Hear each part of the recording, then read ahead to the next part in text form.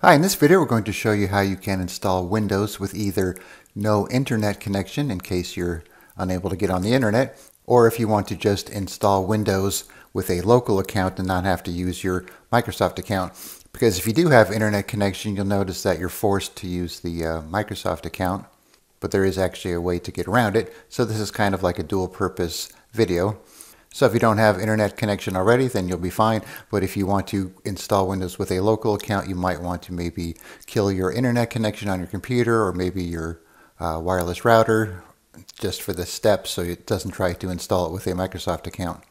Okay, so I went through the first part of the installation so you didn't have to watch that. So I'm just on the initial setup here. So we'll just kind of go through the menus until we get to the part where it asks for your account information.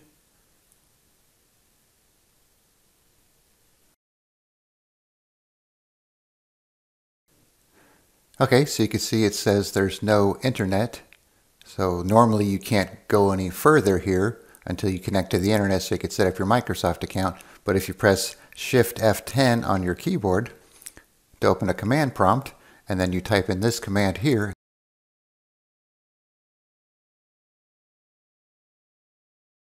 so it's oobe/bypassnro, and you press enter, and Windows will restart. I've noticed sometimes if you type it in, press enter, it'll do nothing, then you could just kind of backspace and type it in again, then it should work the second time. I'm not sure why it does that.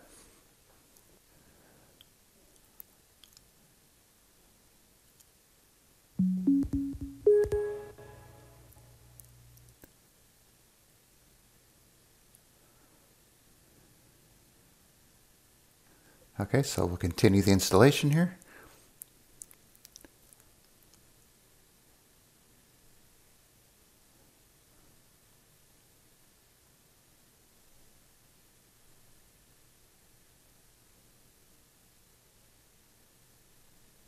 Okay, so now we have an option that says I do not have internet down here. And now you could either connect, which means you have to reconnect your internet and go through the normal installation, or you could click on continue with limited setup, which is what we're going to do.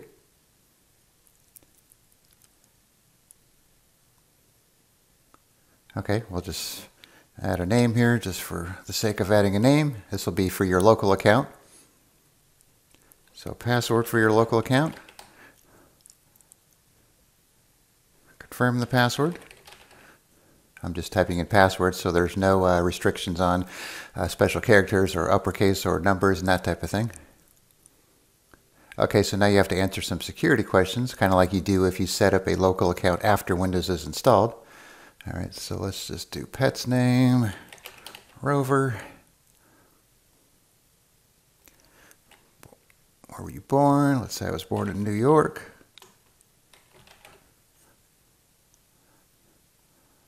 Nickname, let's just say Bobby.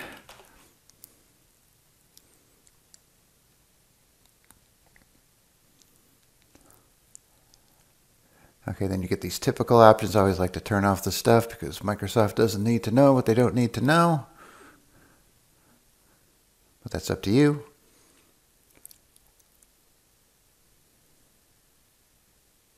Okay, so now it's going to go through this process here, like when you set up a new user account, when you log in the first time, it's got to get everything ready. So I'll pause the video and be back when this is done. Okay, so we have our Windows desktop here. It's a little cut off because of the resolution I'm recording at. So if you click on start, you'll notice that, these icons aren't showing up because there's no internet connection to get to them. And if we go to the settings, you go to accounts. See, Bob is a local account and an administrator. All right, so now I'm going to go offline here and reconnect the internet and show you what happens. Okay, so now we have internet connection. If I click on start again, you'll see everything kind of fills in there. Okay, now I'm going to do a quick reboot now that we're back online. Okay, now you can see we're at the login screen and it's just the password for the local administrator account. All right, so there we go. So now that you're back online, if you want to add a Microsoft account, You could do that, or add any other local administrator accounts or regular accounts. You could do that as well.